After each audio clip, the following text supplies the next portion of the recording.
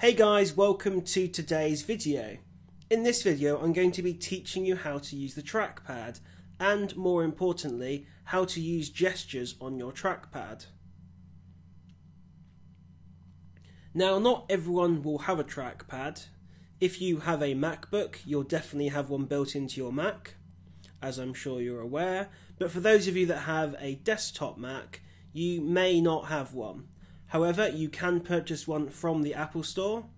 Here it is on their website, and I definitely recommend you buy one of these because it's basically a great way to interface with your Mac, and in my opinion much easier to use than a mouse.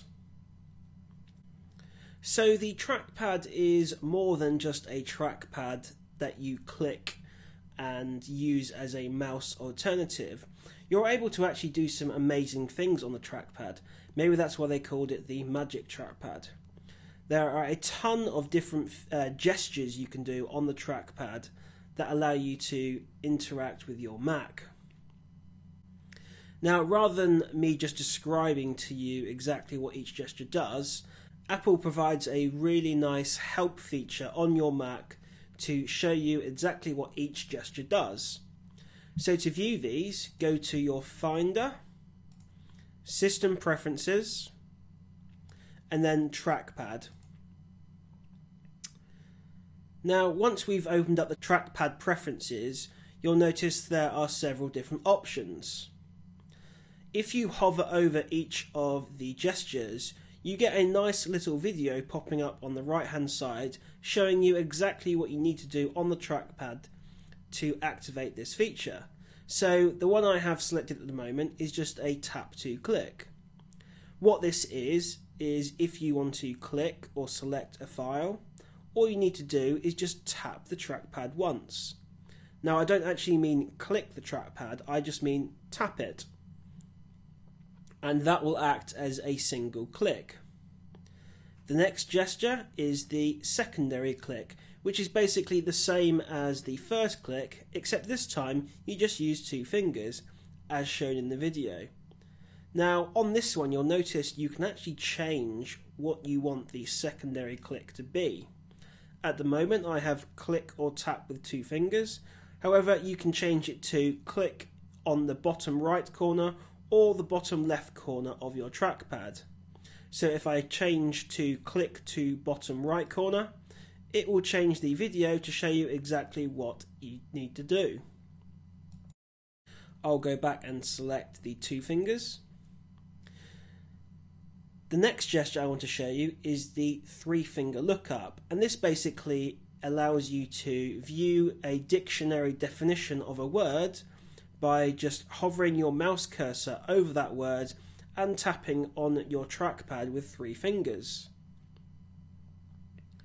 Finally, you're able to use the three-finger drag, and as you can see in this video, all you need to do is put the cursor over a photo or Finder window or any kind of window you have opened and use the three-finger gesture to drag that window around. Now, if you want to activate or deactivate any of these features, all you need to do is just tick or untick the little tick box next to the description for each gesture. So you see here, I actually don't have the three-finger drag activated, but I have the tap to click, secondary click, and lookup activated. The next gestures I want to show you are on the Zoom and Scroll tab. So the first one basically allows you to change the direction of scrolling, whether you want it to be the natural or, I suppose, unnatural way of scrolling. What this means is, if you have it unticked, if you scroll down with your mouse, that the page will scroll down as well. The unnatural movement would be the opposite of that, and basically if you scroll down, the page goes up, and if you scroll up, the page goes down. The next gesture I want to show you is the zoom in and zoom out, and this basically works the same as it does on an iPad or iPhone, where you're able to use the two-finger pinch to either zoom in or zoom out on a picture. Next, there is the Smart Zoom feature, which is basically a double tap with two fingers and that zooms in on a web page and basically allows you to zoom in on pictures and text on a web page. Finally, you have the rotate, which basically is similar to the two-finger pinch, but rather than pinching with your two fingers, you just rotate those fingers on the trackpad. Finally, if we go to the More Gestures tab, you can see there are many other gestures you can learn. The top one is a particularly useful one, and that gives you the ability to swipe left and right with two fingers on a web page, and this basically acts as the forward and back buttons on your web page. The next feature allows you to swipe between your full screen apps. This is another extremely useful feature, and basically you are just using the three fingers on the trackpad and swiping left to right. So if you like to use multiple screens or multiple full screen apps or multiple spaces as they're called on Macs, this is a great way to swipe between all of those spaces or full screen apps. The next one is the Notification Center. You'll notice this one is slightly different as it requires you to start your fingers on the actual metal of your MacBook and then swipe in from right to left.